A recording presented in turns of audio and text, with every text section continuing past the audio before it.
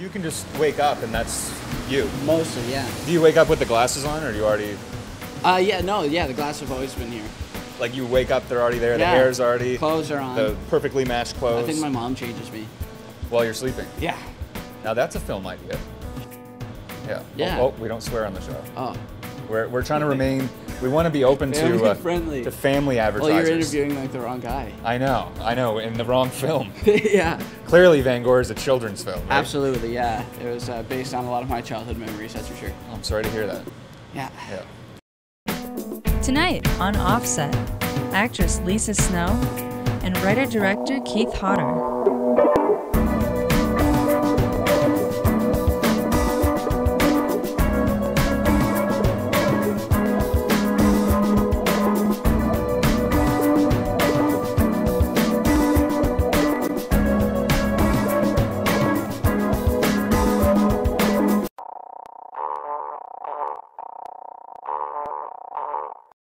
Do you want me looking at addressing the camera as well? It's kind of like a fly on the wall. Great. You know? Yeah. You would, if you were in a room and you saw a fly, you would acknowledge the fly occasionally, but you're not going to talk to a fly for an hour. That would just be weird. Fly. Or maybe you would. Maybe it would be a nice. I like flies. Do you? It'd be a nice little like acting exercise. Yeah. Talk to the fly. Yep. Okay. Yeah. That's a good name for a show. Talk to the fly. I would definitely go see that show. I'll write it. You should. I'll write it for you. Write it for me. Can you cast me in it? Sure. I need to revive my career. Okay. I think Talk to the Fly is just what I need to do. Talk to the fly. And we'll cast Lee J too. Lee as J? my father. Yep. Talk to the fly, starring you and Lee J. Well, you can be in it too if you want. And me. You could be Yeah. Lee J's. Can I be the fly? Would you be the fly? I could be the fly. I think you could pull off the fly. You get like Have a you ever cat been? suit, but it would be a fly suit because it would be like fly legs. That's a lot of budget though. That's asking a lot of like the costume department, I think. Well, you know, everyone's up for a challenge. And That talk is to true. the fly. I think it should be like talk to the fly exclamation mark. Yes. Well, Like that's there a needs sin. some Yeah. punctuation for sure. Absolutely. Talk to the fly. Yeah. Talk to the fly. Talk Well, you to could the have different fly. posters with a different thing at the end of each one. Yeah. You know, and a question mark. Dot dot dot. A dot dot dot. That's Like really an all you can upside have. down exclamation mark just to throw people for a loop. I think this community would really get behind the upside down exclamation Yeah. mark. Absolutely. Yeah, I think that would be helpful Yeah. for the community. Did you ever play Charlotte and Charlotte's Web or anything like that? Have you been in a No. costume before? No, but you know what? Charlotte's Web was the first play that I ever saw. I saw it at Neptune when I was in Me grade too. 2. Yep. And it's what made me want to be an actor. Really? Wow. Because I was Great like, story. people do that? That's their jobs? And my mom, my dad's like, no, they don't. Everyone's doctors. So I'm like, well, I want to be that kind of doctor when I grow up. Right. Well, the doctors make a little bit more money, but Yes. not much. not much. Not for you. Like Yeah. they don't make much. They make a lot more than I do. I mean, I make a lot of money. Like, it's exhausting how much amount of money I money you make. make. I mean, Wow. I just roll in it. Wow. It rains on me. You know, if people like walk down the street and there's like a rain cloud above Yep. them, it's a money cloud for me. Wow. That's impressive. this is a really encouraging interview then for Yeah. the actors at home. Yeah. No, it's Or depressing because a lot of them Big are struggling. money. Big money for you. Oh yeah, huge. Wow, that's incredible. I own this street. Really? Yeah, Well, it's- I appreciate you giving us the opportunity So to you have be on permission it. to be here. You got Champlain? Thank he you. can stay. He can stay. You can stick around. Is he an actor?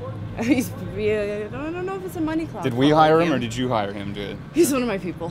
He's one of your, I don't even know what he said. Was it something rude or was it something? Can you repeat it? He said Champlain boots. I think he was making fun of my. Oh, okay. Well, no, I think he was admiring them, admiring my boots. Yeah, I think if he didn't like them, he just wouldn't even comment at all. Yeah, because that would have been rude. Right. So instead, he chose to compliment me under his breath while twirling a cigarette with I his liked thumb. it because it was a passing comment. Mm-hmm. It didn't really give you a chance to. Like I could tell you were almost going to respond, but he was kind of like awkwardly too far away by the time Yeah, you could even. to give him something witty in return. Yeah, he's done that before. Clearly, Yeah. he knows what he's doing. He's good. He's one of the better ones I've hired. Absolutely. I'd like him to be in Talk to the Fly. if you I don't think we mind. could make that happen. Yeah. I think he heard us talking about it and he made that comment. It's like, oh, hello. Did someone say talk with the fly exclamation mark upside down? Because here I am. Absolutely.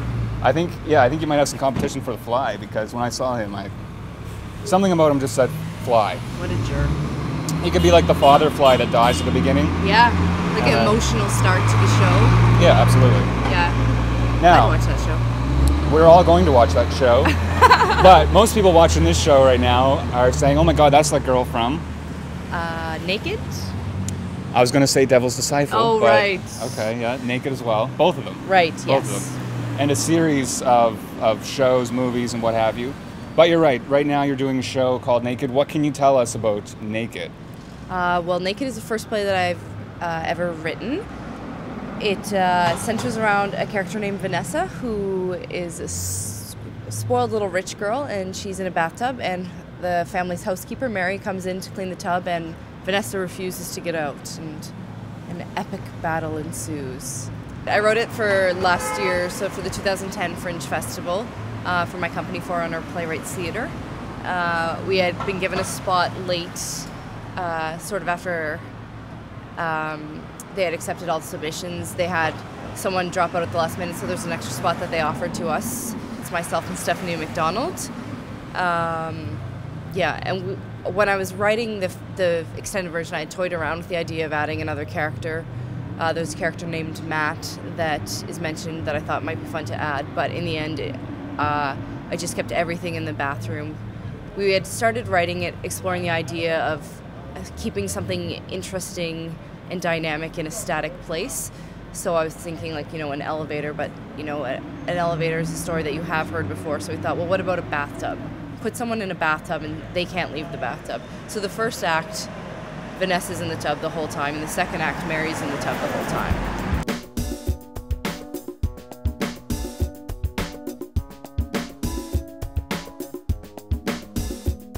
Buses really kill us. Represent. I asked him not to do the route for the next hours, but obviously he didn't understand what I was saying. I said it in passing, kind of like that gentleman that we saw earlier. Yeah, it's a little too under your breath. Yeah, and I didn't give the bus driver a chance to respond yes or no. But anyways. Too bad. So the show, oh my God, look out, Devin. Whoa. I thought that was coming right for you. Right for your Did you see how close it was? I thought a bus went over the curb. Yeah, sorry, yeah. It was just a flying bird. You didn't really move that much though for the bus. Yeah, you're like, You're pretty confident in your stance. My life's ending. Oh, yeah, okay. Anyways, I forget my question now. Tell us more I'm about sure it was Naked. really witty. Did you find it hard to write for yourself, a character that you're going to play, or was it easier to get into? I think it was a bit... It was easier to memorize my lines, that's for sure. I don't know. I've never really written anything for someone else to be in, so I guess maybe that should be the next thing I do. You're a little conceited, aren't you? Yeah. Well, considering I've wrote one thing, so... But Right. it's all because I'm really conceited. Right. And I figure if someone else isn't going to hire me, then I'm going to hire myself. Cause, Absolutely. Well, that's... How else am I going to fill my money cloud? But Talk to the Fly, that'll be my first thing I write for other people. Right, but I noticed when we were talking about Talk to the Fly, you did sneak yourself No, in I there. believe you snuck me We're going to in play there. it back right now. We'll Play see. it back. We'll make a $2 bet. $2 bet? Well, 2% of your money cloud. Whatever amount that is. So, okay. Okay. Can I be the fly? Would you be the fly? I could be the fly. I think you could pull off the fly. You get like Have you a, ever- prepare for riches, Yes. but you're gonna be wrong. So Well, the audience knows, right? They've just seen the They clip. know. We So don't. We're not sure who put you in there. I think it was you. I think you're. I Being think it very was the generous. gentleman that walked past. He You was know like, what? Champagne boots. Champagne boots. Mr. Boots, yeah. Champagne boots. Did he say champagne or Champlain? I don't know what a Champlain boot is or a champagne boot. I think Champlain, like the Explorer. That's what I was thinking. Yeah. So are those supposed to be boots that look like him? Well, I guess they look like maybe they could be pirate boots. Oh, okay. Or they could possibly be pussy boots. Possibly.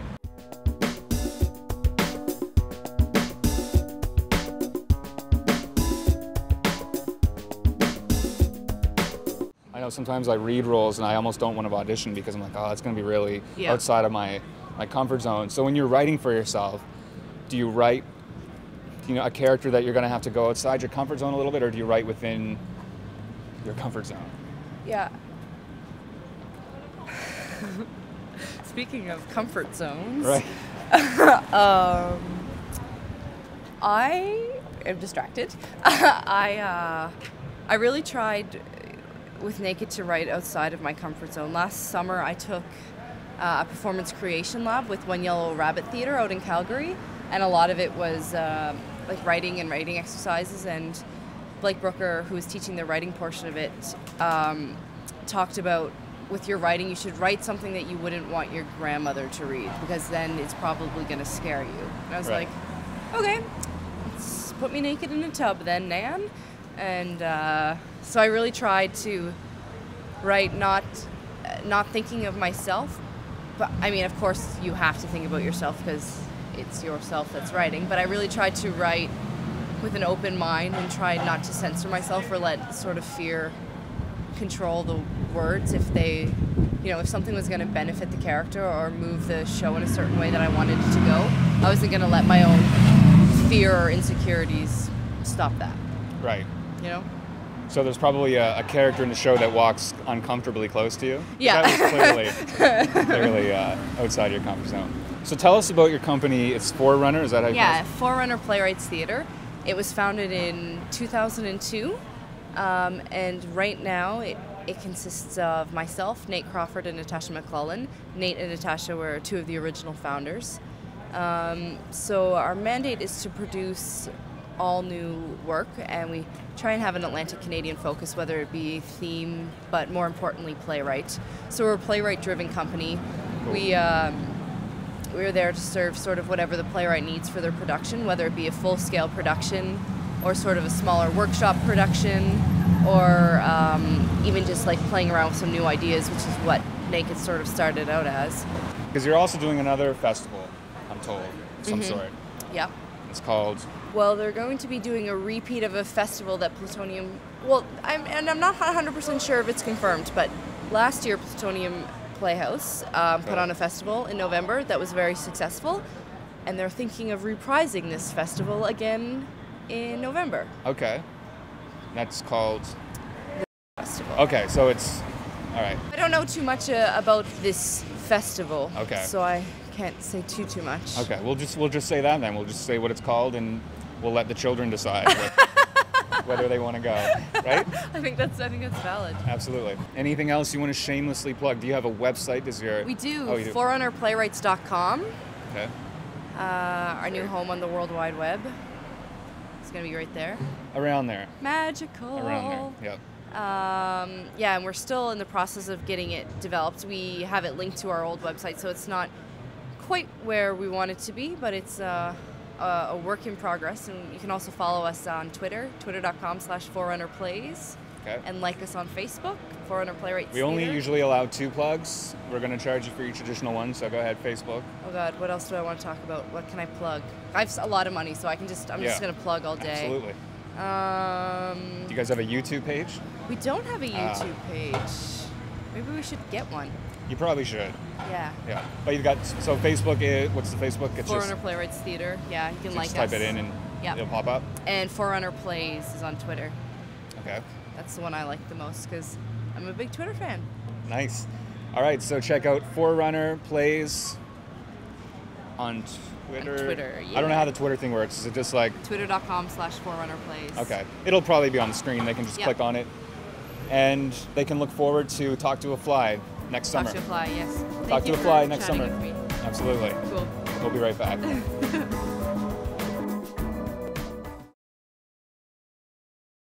This work is exquisite. My friend Dorothy has quite a few of your pieces in her collection.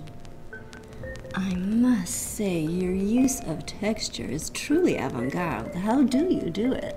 Well, a lot of blood, sweat, and tears.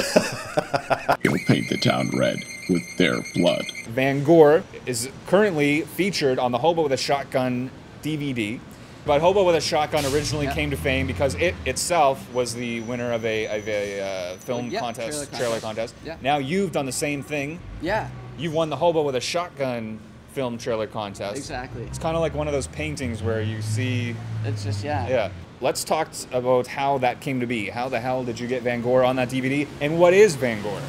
So Van Gogh is mostly about an artist who captures young beatnik teens and really cuts them up and paints with their blood, drains it. And mostly the way we kind of got into this position of having it on the DVD was Jason Eisner was reciprocating what happened to him back in 2007 with the Grindhouse film, and he won with Hobo with the Shotgun, which kind of started his ball rolling. So he did the same thing, offered the chance for filmmakers across the globe to enter in the trailer contest, and we were lucky enough to win it. I saw when the video went up pretty much the night of, I think it was like March 10th or something, which is Friday. And the minute I saw that, I knew I had to do something with it because, of course, you were probably around the same age when Hobo with the Shotgun trailer came out. I found that incredibly inspiring. Wished I did something like that. And so once this came up, I knew I couldn't let the chance go by. And yeah, so I gave my friends Peter Strauss, who's the co-director and co-writer, and Jared Pullum, who was the cinematographer and co-writer, a call. And we got together on a Sunday, brainstormed some ideas. And we wrote it that night. I'd come up with the loose idea of about an artist, like a killer artist. I came up with the title Van Gogh, and then we pretty much wrote it all in one night, the whole trailer. Wow. So from there we shot, took us probably about a week to cast everyone, to get all the props, to get a makeup person, scrounge up the money for it. And then we shot it over 2 days, back to back. And editing probably took about a week, because we had a composer from the UK, Christopher Fisher, who was actually composing live for us over Skype. So we'd kind of be sitting there as he was making the music, telling him if we didn't like a sound cue, telling him if we did. There was this whole one time we actually did a whole scene. I liked it, Peter hated it, and so he had to re-score the whole scene, but he was great, Chris was great. He drains the bodies and paints with their blood. Sure he does, sweetheart. Sure he does. Is high as a motherfucking kite. Shoots him. I died to be your next subject. I'm not a gore guy myself, right? And I was highly disturbed by the film. Good. So but I watched it anyway. I sat through it. I kept my eyes on it. But I got to say, I did enjoy it, despite the fact that I'm not a gore person. That's good to hear. It is good to hear. Yeah. But I think people that are really into gore, do you think somebody that's seen maybe the Hobo with a Shotgun trailer or maybe the Hobo with a Shotgun film and haven't seen Van Gogh yet, is it something that's kind of under the same realm? Do you think there's something they would enjoy as well? I would think so. When we were making it, we were really trying to match or raise the bar of what Jason Eisner did in the original Hobo with the Shotgun trailer and in the short film Tree Venge. He had really set the bar high. I think he kills a baby in Tree Venge as well, a stump to the head, if I remember correctly. So we came in already having the bar really raised up quite a bit for us. Let's button that up. I mean, I need them to do a run What through. are you thinking? Like a more looking down, like a high shot. More looking down at them. Yeah, like looking down at the puddle. Like it's like this like nice calm sort of thing. I want And them then to it gets splash too hard, but if you tell them to go through that puddle, on their. come look at this. I like that. It's funny though, when you're describing that, it sounds very similar to the way Jason Eisner described his original trailer process. Really quick, kind of gathering the friends together and making it happen. But what were some of the challenges you faced? I mean, even in a large film where you have 4 months, people run into challenges. I would assume all that's compacted when you only have 48 hours. We were lucky. If anything, some of the only challenges were like, we had hired a lot of extras to come in, especially for the art gallery scene. A lot of people didn't show up, so we really just had to be careful how we were placing actors and that sort of thing in the scene. Other than that, we were very lucky. Everything became very streamlined. It was probably one of the best sets I've ever worked on, the best crew, the best cast. We had a really good time. And as much as I don't want to kind of sell off the question, it was a pretty easy time. Yeah. So you really didn't have any hardships. We haven't really seen you go through any struggle yet. No, I have yet to punch an actor, scream, or kill any of my crew members yet. Right. Yeah. But I'm sure that's to come. That's to come. Yeah. Yeah. Speaking of the party scene, my favorite scene, because I get squirmy with gore. Yeah. So I've really enjoyed that one scene. The time to breathe for a second. Yeah, that one grouping of seconds where I didn't see someone getting cut up. Right. But I know you. You know me. And I know your face. Yes. And I could have swore that I saw you in the background making a cameo appearance. Is that you in the back? It's not me. It's not you. It's not me. Even my mom, a lot of people thought it was me. It's actually an actor, Zach Che, one of the extras we brought in, came in both days, did a great job. Did you cast him to play the pretend cameo by you in the back? That would have been clever. That would have been smart. I wish I was that smart. I'm not. Looks a lot like you. He looks a bit like me, so he must be a pretty good-looking guy, but not me. I do have a cameo in it, though. Really? Yeah, Peter has a cameo as well. Peter's the guy who gets his throat cut. And so it's like, we were laughing the whole time we did that. But yeah, I have a cameo. You won't see my face. If anyone at home can spot where you make the cameo and let us know, possibly we'll send them a t-shirt of some kind. Maybe a Van Gogh shirt. That'd be cool. If they can spot where your cameo appearance takes place. Yeah, you got to do a lot of digging for sure. We're going to a hip party at Van Clark's pad. It's going to open our minds. No, he'll paint with your blood. Don't be such a square, Sally. Knowing that it was going to be a trailer, was it different than shooting this like a regular short film? It's different just in the technical aspects of it, I would say. Like, it was actually a lot more fun. I wish you could just shoot trailers your whole life, because it was really great. Whereas with a short film or even a feature, you're shooting sometimes a really long scene, like an 8-minute talking scene. And it just wears the crew down, it wears the cast down every time they have to repeat it or let's change the angle. It's just very repetitive, and it just wears everyone down. The great thing was, each day we were shooting 4 or 5 different aspects of the trailer. We'd get it ready, shoot it, went really well, maybe do a few extra takes for safety and just kind of move around. It was really, really liberating. It was just a lot of fun. What about the guy that had to be tied up in getting all the puncture wounds? Was it fun for him? Was he there for a long time waiting? He was there for a long time. I couldn't read him very well because he was a really quiet guy. He did a great job. But yeah, he was a really shy guy, and I was just like, are you okay? Is everything good? Oh yeah, everything's fine. So it's just, we were making sure we treated him really well. He did a great job though. Would you like feed him water or anything? Like try to... Oh no, we weren't that nice. Oh, okay. Yeah. Well, it sounds like you were nice enough. Yeah, I just asked him once, I think. Probably through the magic of television, they've actually been watching clips of Van Gogh throughout this interview. So maybe now they're wondering, Hobo with a Shotgun started off as a trailer. Yeah. Became this huge, massive hit. Right. The most successful film in the history of our country. Yeah. A lot of pressure now on Van Gogh. Right. Is that what you're looking toward now, making a feature version of it? Definitely. We want to work at a few more kinks in our own filmmaking process before we dive into it. But when we were writing the trailer, we kind of thought of characters and thought of scenarios that, of course, would make it into the feature film, kind of like what Jason and those guys did. You'll see a lot of scenes in the movie that are identical to the original trailer. So we kind of wrote it in a way that we knew we could expand it if we wanted to. So it's definitely something we're looking into, definitely something we're getting really interested about, but we want to kind of push through and work some other things out before we dive into our first feature experience. You're not really taking a breather. You're no, right back I can't. at it. I never take a breather. It pisses Jared off, it pisses Peter off, but no, it's what it's all about. It pisses you off? Yeah, a little bit. Okay, sorry.